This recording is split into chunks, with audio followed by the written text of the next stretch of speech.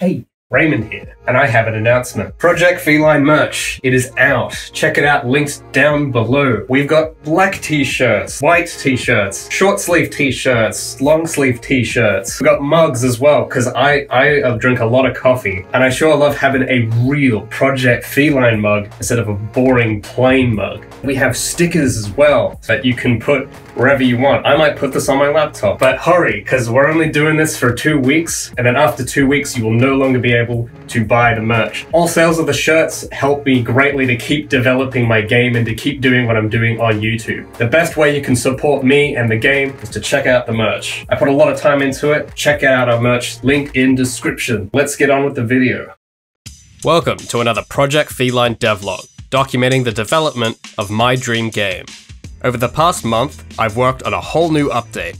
I've developed new AI-controlled enemies, I've updated the game's start sequence, improved the checkpoint system, and created a brand new map. In this devlog, we'll be taking a close look into my development process, day by day, from start to finish. We've got a lot of action ahead, so let's get into it.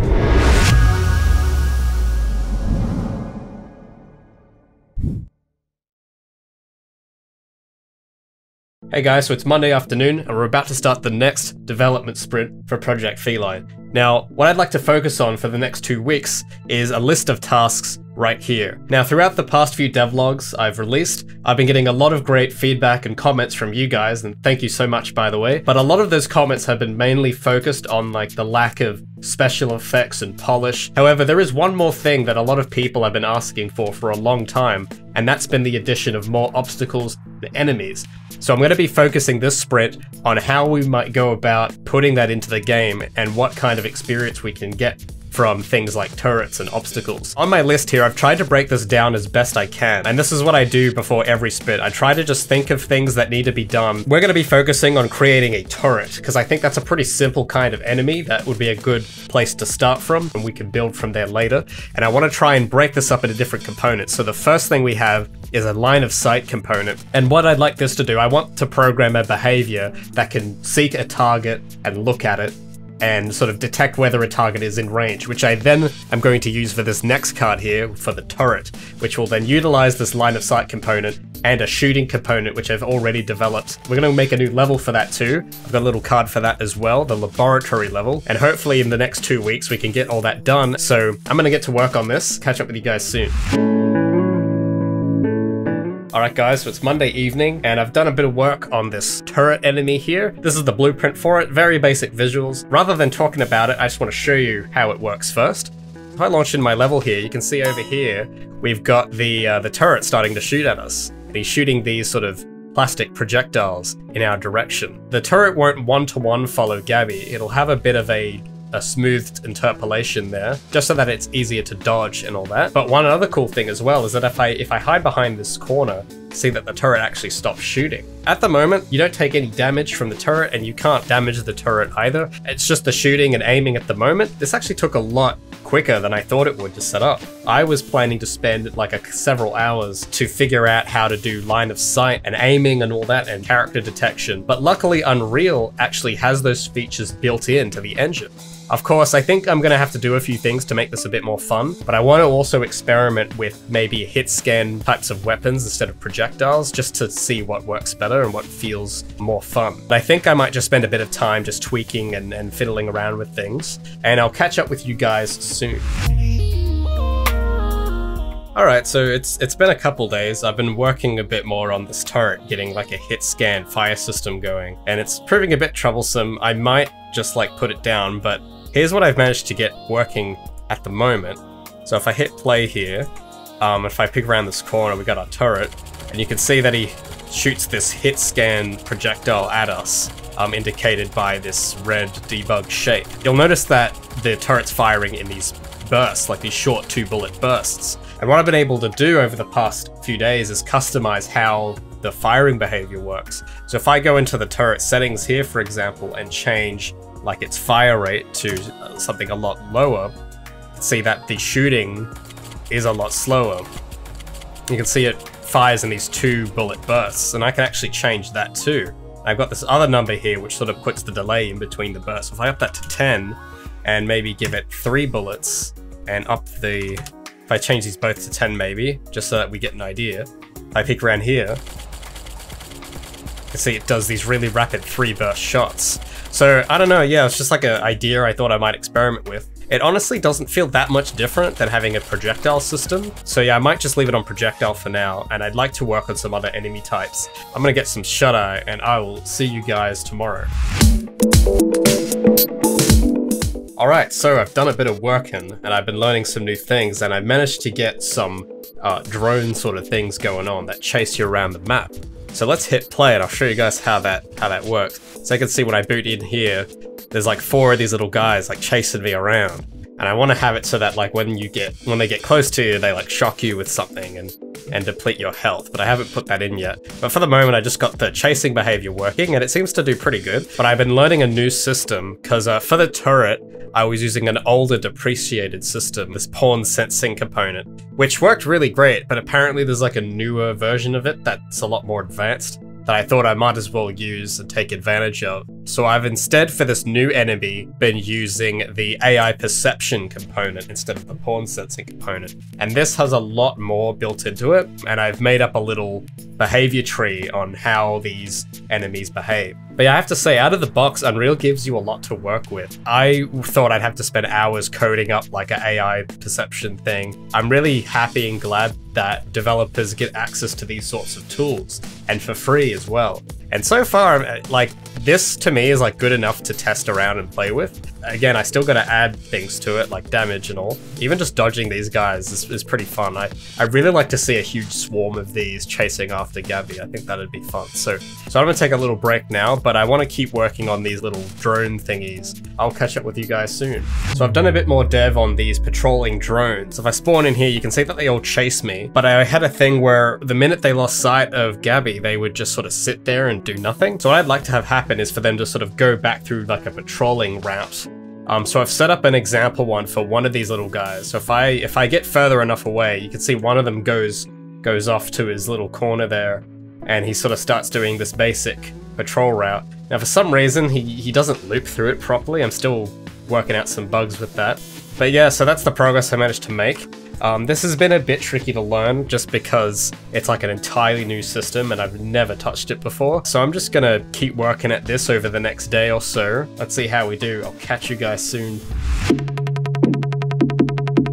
Alright boys, we've got the AI patrol system functioning, and I'm going to show you guys how it works. So I've got a few drones set up here. These two have already been set up, ready to go, and they each patrol their own area, and they do it in different ways. And to demonstrate this, we're going to set up this little guy with his own patrol path and his own behavior towards following that path. So in my blueprints folder here, I've made a patrol path actor, which basically is a set of vectors that this character can follow. So if I place the base here, I can move this over. I'm going to put this over here for the moment. And then if we go up to the path data variable, we can add an element to it, and you can see it gives us this purple hexagonal shape in our viewport. And this is a vector location, so I might leave that at the origin, and I might make another one, and we'll move this one out. And if I have it like this, we can basically get our drone to move between point A and B. Now, just to be a bit crazy, I'm going to set up like 5 of these points here. Now, the order in which these are placed is very important. You can see that each of these has a name and that has an index. AI will follow this path in the order of those numbers. What I can do then, once I have the path, is click on my drone, and if I scroll down, you can see that there's a patrol path variable. If I click on that, I can assign it to that one we just created. So now this is going to follow that path, but wait, there's more. If I click on the path, I can then tell the AI how this path should be followed. And there's a few options I've set up for that. So below our path data, I have a loop type, which will say, hey, when we reach the end of the path, what are we going to do? The default option is clamp. It'll just reach the end and stop moving. The next option is loop, which after going through all those points will return back to point 0. And the final option is zigzag, which says to the character when it reaches the end, it then goes backwards along the path the way it came. And as you can see, we have our drone over there, and he's just sort of, you know, zigzagging around the place. And then if I try and get closer, he'll start chasing me. And if I run into these other guys, they'll all get into a huge horde and start trying to chase me around the map. So now that they're on my tail, if I gain enough speed, I should be able to shake them. So I'm gonna go ahead and do some wall riding over here. and hopefully I can lose them. And as you can see, if I get further enough away, they'll go back to their patrol routes, just as usual. So yeah, there we have it. There's the basic drone patrolling behavior.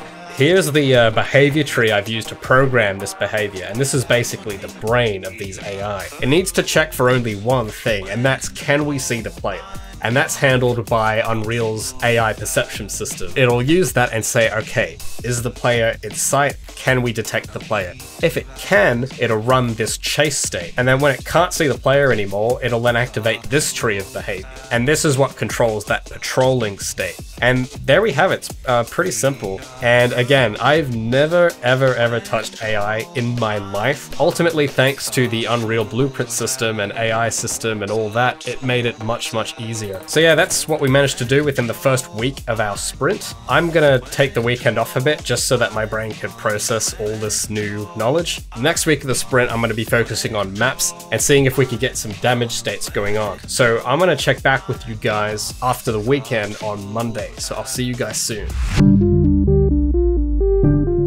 Alright guys, so after more headbanging and tinkering, I think I now have the enemy AI attack state working. Now, don't be alarmed here, I've had to do a little something, but if I drop into the level here, you can see that we've got some patrolling enemies. And if I get in range, they'll both run at me and start kicking me. And that's just sort of to test the attack state. I didn't have any other animation to use, so I've just had to use these test models for the moment. It seems to work, and that's what matters. But if I get further enough away, of course, they'll turn around and start walking back.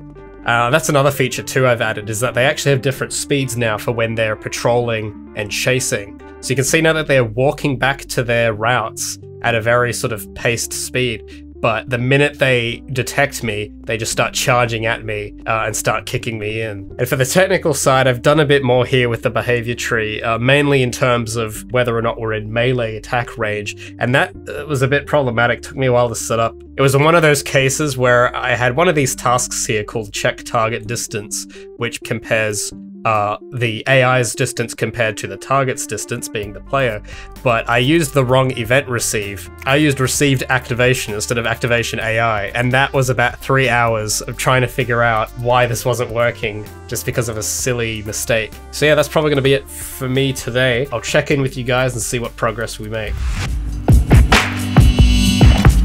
Okay, so to kick off the day, I made some final changes to the AI, and that is adding a way to attack them and to get hit and to do damage, and I'll show you how that works. So for the moment, I've had to switch back to the old character model because I didn't have any combat animations for the new one, but if I run around here, I can see that these enemies will come and attack me, and they can do damage, and I'll actually play a death animation and fall to the ground and die, like so. And likewise, I can attack these enemies as well. If I time my kick attack at just the right time, I can take them out. And if I can get them head on, there we go. So I can just take them out like this if I hit melee just before they hit me. And then of course we've got our turret there, and I can actually do damage to this as well if I can manage to get close. And there we go. Now another cool thing too I've added is that the slide attack will now do damage. So you can see I do there, if I just slide into them, boom, there we have it. So we can either kick them or we can slide them. I'm still not sure yet as to whether I'm going to keep this kick move in. I feel like there could be more done to it, but just due to time constraints, I'm just going to leave it in for this build and see how people use it. But that's probably going to be all I do this sprint for the enemy AI. But yeah, I'm going to have some lunch now, and I'll check in with you guys when I have some progress on the maps. So it has been a few days since my last recording. A lot's been going on. Had a few delays. I've had to extend the sprint by another week due to certain circumstances. So this is the third and final week of this sprint. And we have a brand new map here that we actually built during a live stream that I hosted last week and another one yesterday. So thank you to everyone who could join the live stream. I really appreciated all the support, just having that company there. During the stream, we had nothing and created this entire map from scratch. There's also some new features I've added in just today that I want to show you guys as well. So let's hop into the level. So we can see this big pink line going through the ground. And this is now the starting line. So what I've done is I've removed that countdown sequence that would happen at the beginning. And a lot of people who speedran the game had a situation where, let's say they tried doing a run, but then they messed it up and they wanted to restart it so they could try again.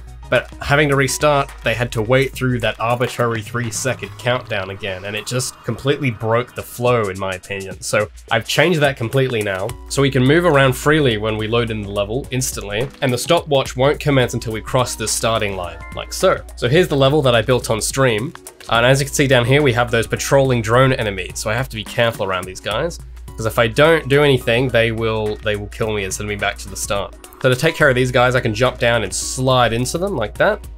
And as you can see, I've changed the checkpoints too to have that sort of starting line and finish line look, kind of like a racetrack. So let's continue down. So as you can see, I've got a little grind area, some platforming, another checkpoint, and then we have this little grind rail section here.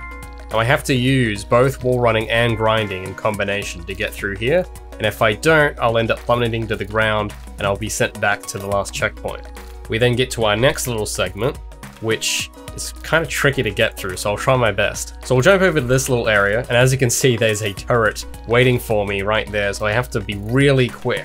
So I can choose to dodge them, that's one approach. However, and that'll get me across just fine. However, if I want extra points in my score counter, I can try and take these guys out by sliding into them.